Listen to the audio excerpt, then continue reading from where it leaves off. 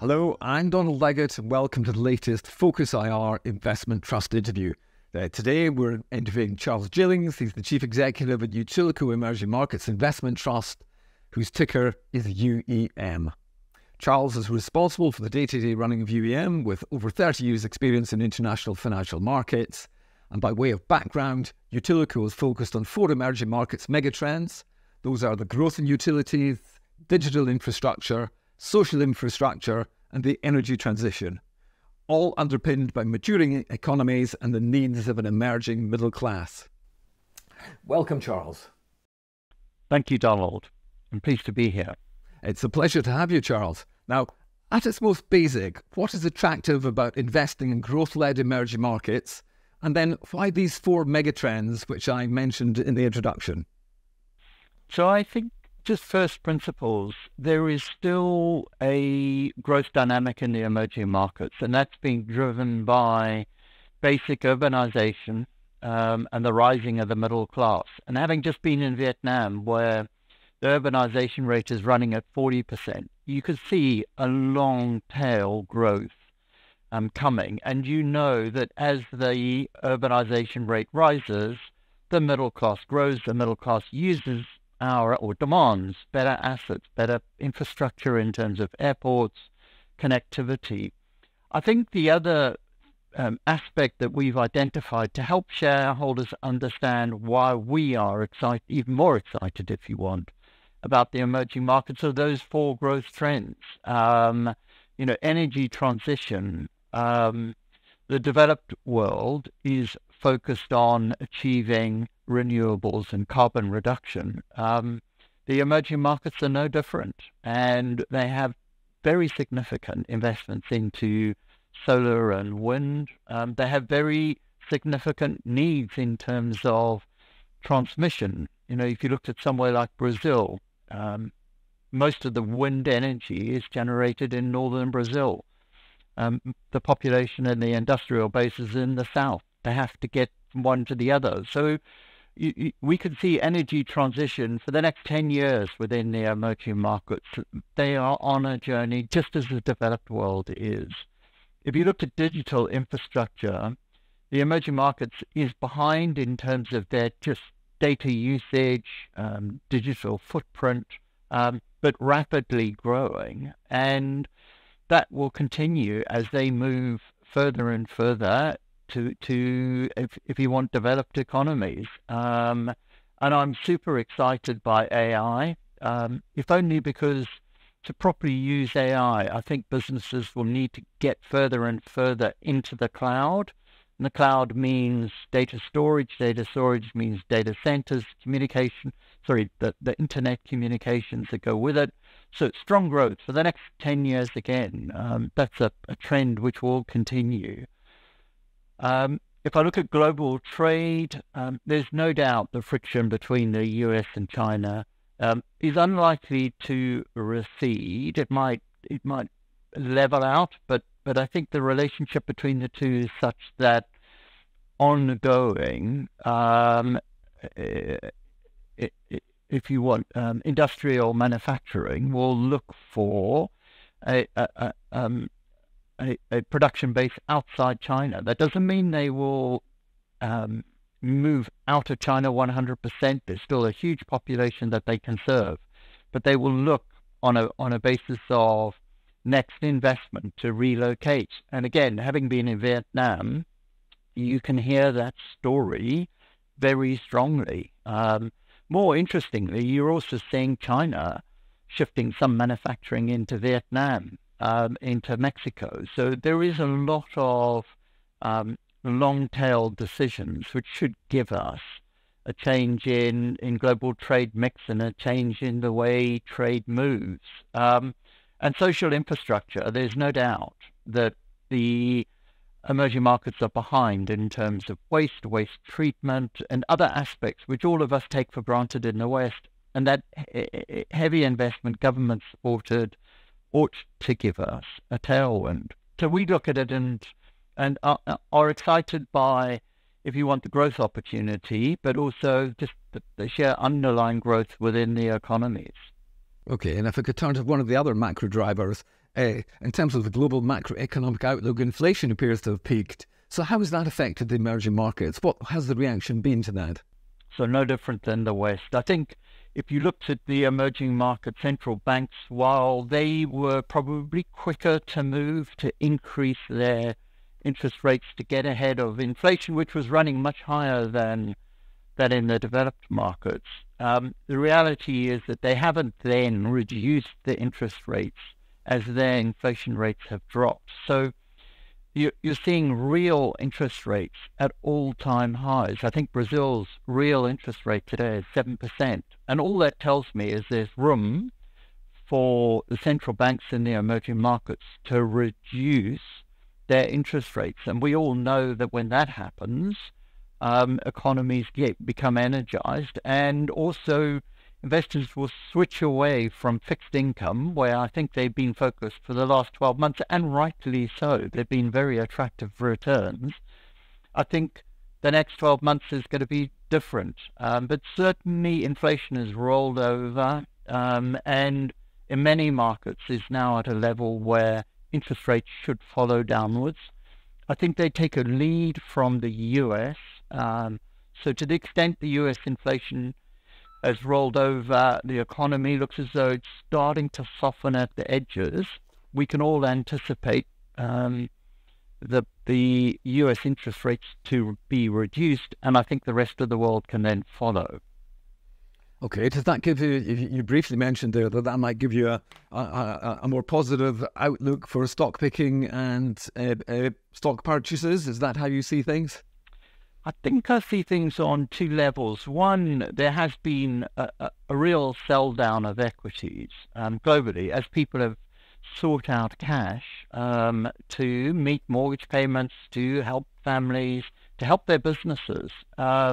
And that downdraft, if you want, on the equity markets has seen the retail investor, if you want, step to the sidelines in places like Vietnam, step to the sidelines in Brazil. So valuations are low, and if you looked at most metrics, valuations are 15 to 20% below where the long-term trend is. So I would think as investors step back into equities, we should see that valuation uplift. And as interest rates drop, clearly balance sheets of corporates and the cost of debt for them starts to trend down again. So those two things, I think, are real tailwinds as a result of interest rate policy. Okay, let me turn to some of the other long-term global trends. Trade globalization as a trend has ended. So I understand from all my discussions with the Utilico analysts and people who know better than I. And defensive nearshoring and friendshoring is very much the order of the day. So how has this affected the way that UAM invest, the stocks you invest in? And if you could give us some examples of friendshoring, nearshoring, and how the very fact that you're across these different trends has changed your stock picking and the kind of stocks you go for. So two things to note. We've been consistent over time. Since day one, we're bottom-up investors. We're looking for good assets, good management teams, most of them listed, so over 90% listed, most of them operational. I think it's over 95% operational. So we can look at how well those management teams perform, how well the asset performs, and take a long-term investment. And I think one of my messages is we don't drive to have, if you want, airports in the portfolio, or we don't drive to have ports in the portfolio. If they're overvalued, we don't chase the asset class, if you want. So our portfolio is an outcome. At the moment, I think if I looked at direct nearshoring, in the last 12 months, we've sold down Mexican airports. They had done particularly well in terms of passenger growth, in terms of, if you want, earnings growth and profitability. Very strong. Share prices ran up. We sold down. I think we saw a little bit of friction coming in terms of the outlook on their regulatory framework, and so we have sold down. But if I looked a bit further down in the portfolio, we're investors in a company called Traction in Mexico, and they facilitate both people, so workforces, and most of the industrial facilities are out of town on business parks, so huge workforce movements needed. That's a core piece of their business. They have a very strong logistics business, and they have a very good cross-border business between Mexico and the US.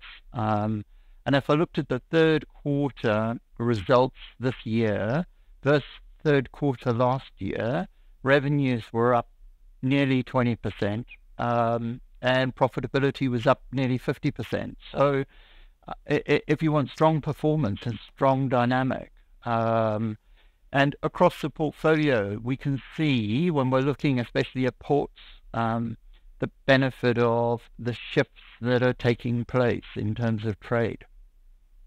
UM's top 5 country holdings include Brazil, China, India, Vietnam. You've been mentioning Vietnam. How have those economies performed in 2023, and what does the outlook hold for them in 2024? I mean, it's interesting, to what extent is it the strength of the country? To what extent is it the stock of the business operating within these countries? But nevertheless, let's slice and dice and take it at a country level.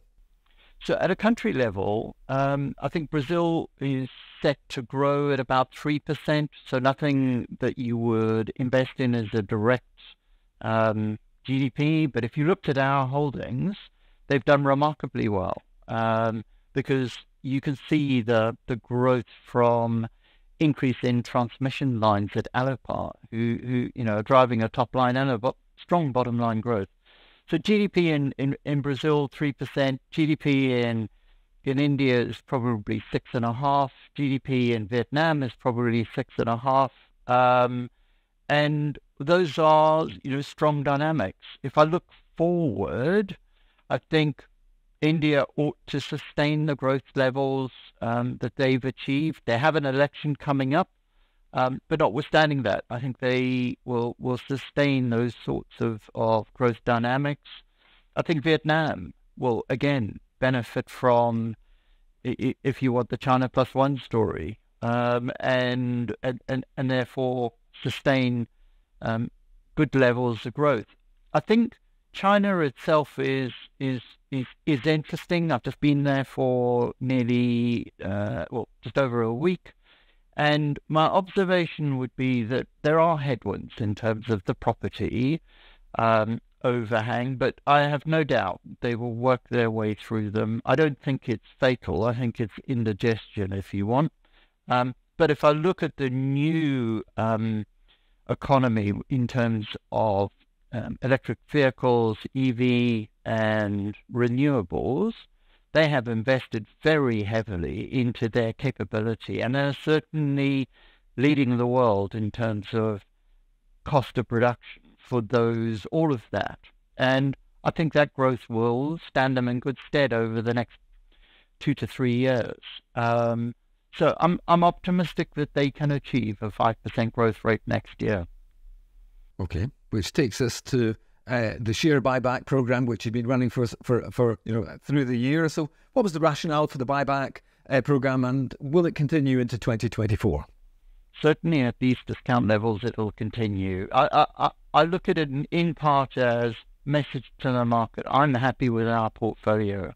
If we can buy shares at these sorts of discounts, why wouldn't we? I think we set a daily rate almost, and we're standing there daily, and it's been a good investment. If you look over the last 12 months, it's our NAV, I think, is up just over 8% over the 11 months to end of November. Should be up again this month if we sustain where the NAV is. So good, it's a good buy, I think, and therefore I expect the policy to continue next year. Okay. Thank you for that. Final question, Charles. Why should investors add Utilico Emerging Markets Trust, that's ticker UEM, onto the watch list? I think a very simple answer to that. One, I believe the underlying portfolio is fundamentally undervalued, and as interest rates lower, those valuations will pick up. I think you can buy our shares on a 13.5% discount today. So you're buying that discount on a discount. And in the meantime, we're paying a quarterly dividend of just over 4%. So I think shareholders should look at it. I'm expectant that markets move up and our discount closes. So shareholders should definitely look at it in the early new year. Okay. Charles Jillings, Chief Executive at Utilico Emerging Markets Trust. Thank you very much indeed for your words of wisdom today. That was really interesting, fascinating as ever. Thank you. For more company information and to access the company bulletin board, please go to the Utilico Investment Trust pages in London South East. And meanwhile, do follow us on Twitter. That's @_focusIR_, or alternatively at London South East, or register on London South East YouTube to receive alerts to more Utilico Investment Trust interviews just like this one. All that remains for me to do is to thank you for watching.